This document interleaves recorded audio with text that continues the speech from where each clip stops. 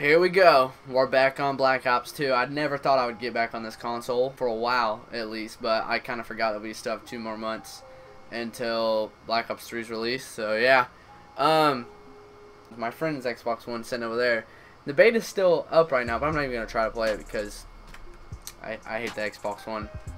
So we're gonna get on Black Ops 2 and we're gonna play Black Ops 2. Oh my gosh, dude. I just remembered that I reset my stats with Gwit. Oh jeez. I don't even have the ballista, do I? What level is it? 43 for a sniper? Oh shoot, this is gonna be bad. So this ought to be interesting. For some reason, my nat type is strict. I don't really know what's up about that.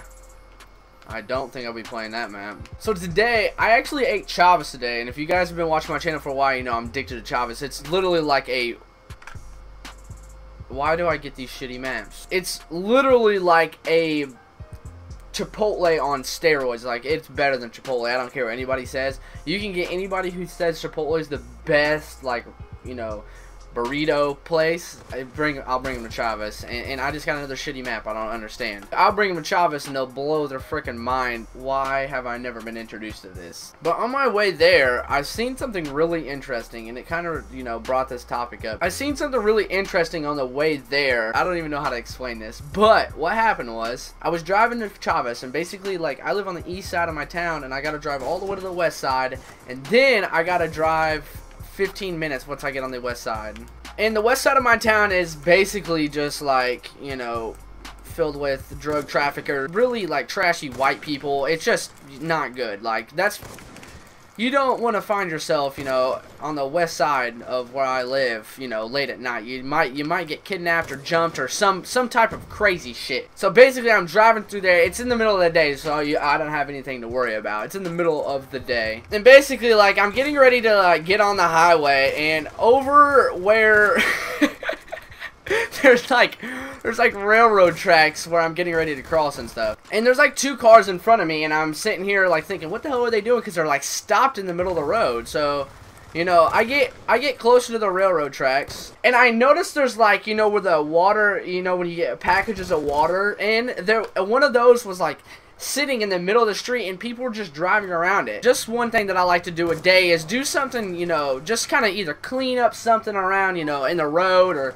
help somebody out with money, or just buy someone food, or I try to do something for someone at least one time a day, you know, give back, or, you know, if someone needs help, I help them out. That's what I do. At least once a day I try to do that. So I seen people, you know, just driving past this box of water. I just see them driving past it, not, you know, pulling over and picking it up or anything. So I was like, you know what, I'm gonna pull over. There's nobody behind me. I'm gonna pull over and pick it up. I pull over on the side of the road, barely. I'm still in the middle of the road. I open my door. Okay, you're not gonna believe what I seen. I open my door. I bend down to pick up this case of water. There's no water bottles in there. No water bottles whatsoever.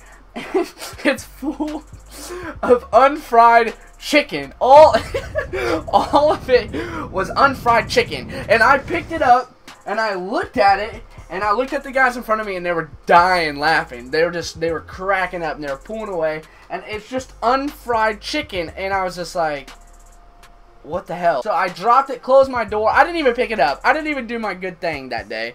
I just dropped it, closed my door, and I pulled off. I felt really embarrassed about it because those guys probably seen what it was, and they were like, oh, this dude behind us is gonna pick up this water bag full of fried chicken. It was literally unfried chicken. I mean, it was on the west side, so like when I was like, oh, okay, I'll just drop that. I need to go wash my hands here in a second. But it's just something you don't see every day. Now, when I was thinking about that, as you can tell by the title, is I end up quitting my job. Now, you guys will be like, oh my god, BLS, what are you going to do now? What are you going to do now? You going to be doing YouTube? No, I'm not going to be doing YouTube. I'm still trying to find a job with my degree.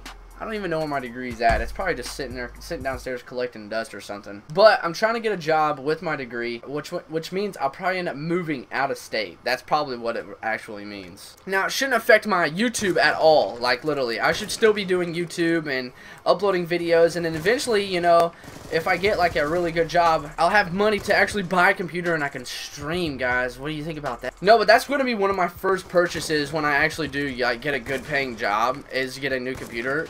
It's just a necessity that I need to do YouTube and live stream. My next investment will probably be one of those damn hoverboards. Those things are cool as hell. I'll probably end up getting fat because I never walk around. I'd be driving on that thing all day. Sell my car and everything, just drive around on that. Go to work in that, go to Walmart, go to the store. Just go everywhere on that thing. Anyway, so I quit my job.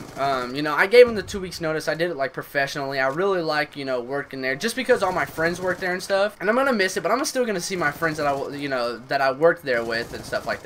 And when we work there, we all have our like separate positions that we work. We have 2 cooks, 2 or 3 cooks. We have 2 cutout guys, which cutout is guys they get the pizzas out of the oven and then they like prep it for the waitresses to take out. Those are the cutout guys. And then there's a wing guy. There's one wing guy, and he makes the, you know, boneless bone-in, boneless wings.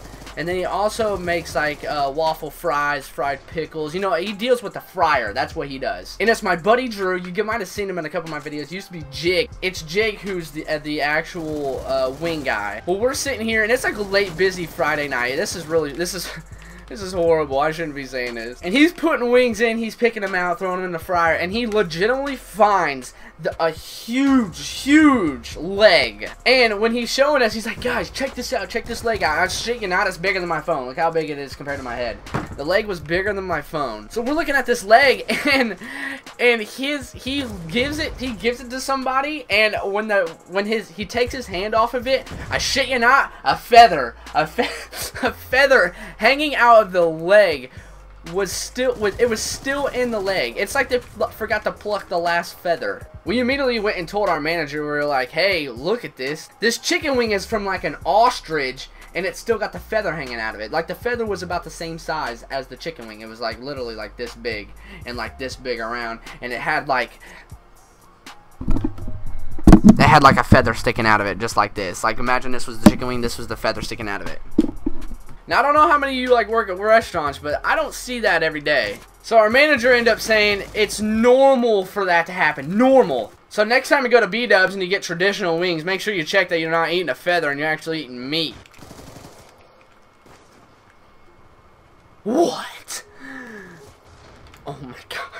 Oh my gosh. Alright guys, if you enjoyed this video and you would like more stories like this, I have quite a bit of stories that I can actually tell you guys. You guys might enjoy that. Also, I'm going to think about, you know, renting some games for the PS4. If you guys want me to play any games for the PS4, let me know. Because it's a really great console and I need to buy some more games for it. So just let me know down in the comment section below. But if you enjoyed this, make sure you drop a like. Hit that subscribe button. Make sure you go follow me on Twitter. But this has been your boy BLS. Hopefully you guys are having a good day. But I'm out. Peace.